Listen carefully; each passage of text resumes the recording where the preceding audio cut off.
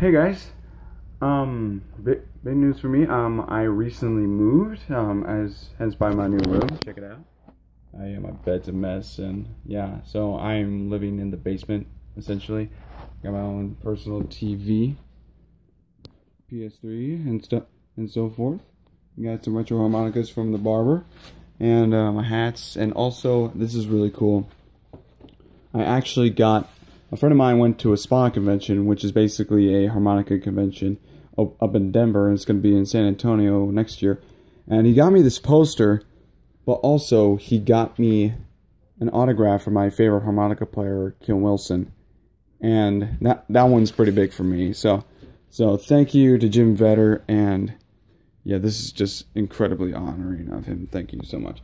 Anyway, that's my room, and that's what I recently got from a friend. What I recently bought is a completely different story.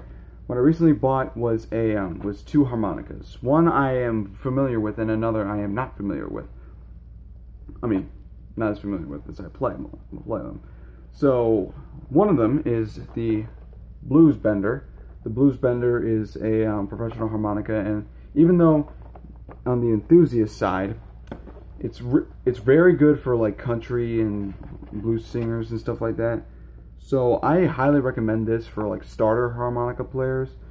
Anybody who wants to kind of get involved with that and just kind of see, you know what, let's check these out, see what kind of stuff I've been missing. Because like if you go to something like a Silver Star, Blues Band, Hot Metal, or Pocket Pal, they're going to be at the cheaper end of the scale. They're not going to be that very good.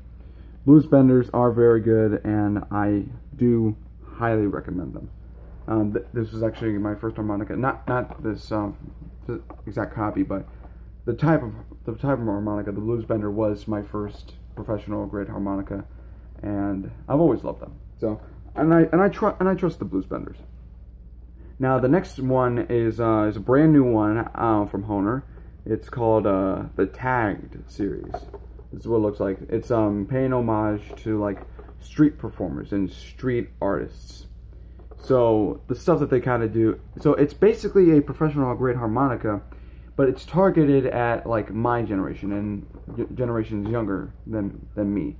So like freshmen in high school, 8th to 6th graders, maybe some 5th graders and stuff like that. Really just later elementary school and middle school and early high school. If you're looking at somebody like me who is about to graduate high school in about a year, then this is not going to be that much of a big deal. But as a person who plays professional grade harmonicas, it's not that bad. Anyway, so let's check these out.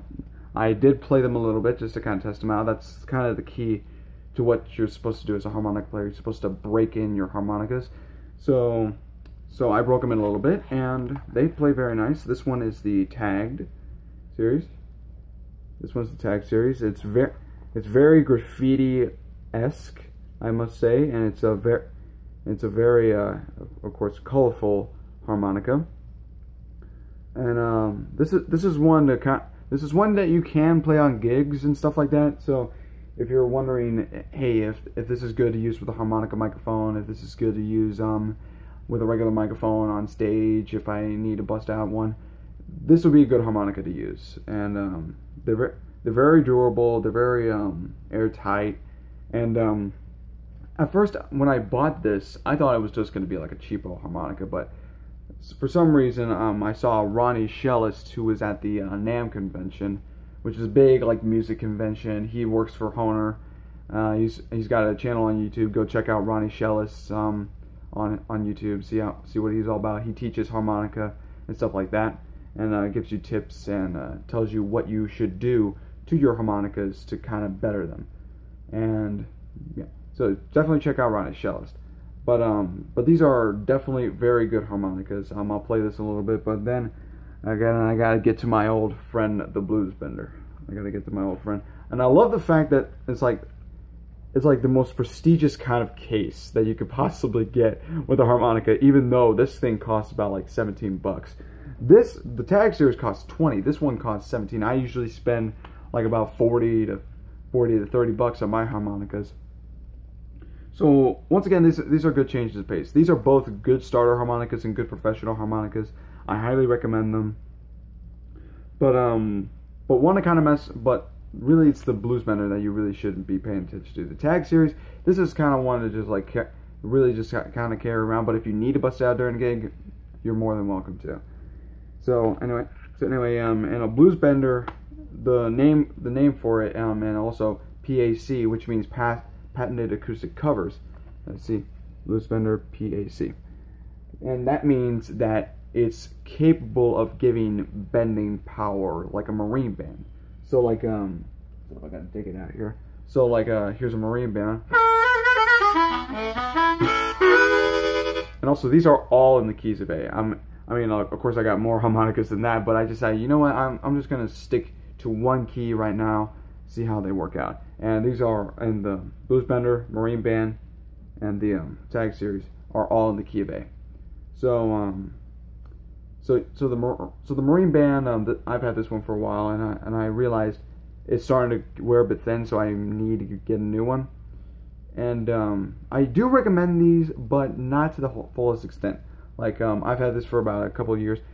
The backs will bend, and if you look at something like a Marine Band Deluxe, which is exactly what it sounds like, an upgrade, you see that the back is open and the back will not bend that much. This one is bent a little bit, but not a whole awful lot, because like I press down like hard.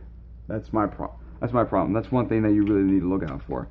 If you're a guy or a gal that really presses hard on their instruments, that's one thing you need to look out for. But with the tag series and the blues bender, they're kind of modeled after Special 20s in a sense, because they have back supports right here. Yeah, and also I got no door, so yeah, this is live. Anyway, they have back supports, so this way you don't really exactly crush them to oblivion. So anyway, I'm gonna play them both. I'm gonna start out with my old friend the blues bender, and see how you guys like it.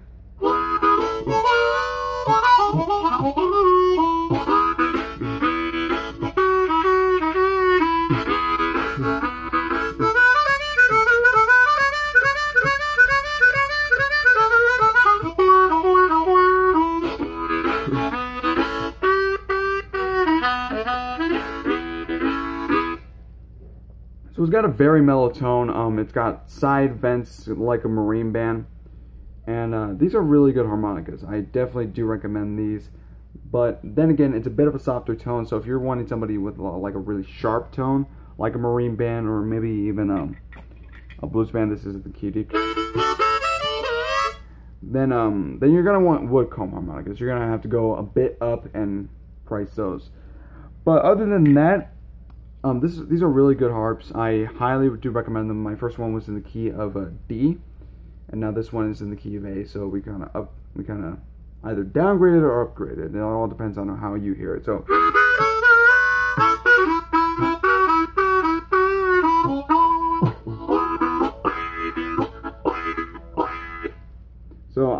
so blues benders, highly recommend for starter harmonica players. And now here is the tag series, and oddly enough, it's actually a very hefty harmonica, even though it looks completely like a toy. So let's check it out.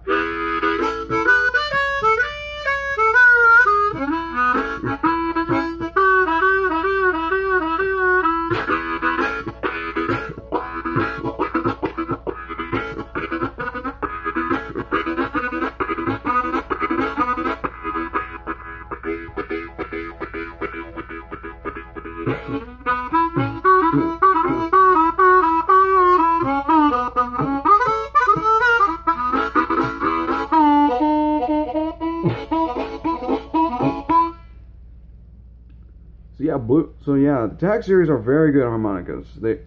Once again, this one cost me $20, and it was these are very affordable. These are very stylish, obviously, and yeah, I definitely recommend anybody get these. Anybody get these for like Christmas, birthdays, Valentine's Day, Easter.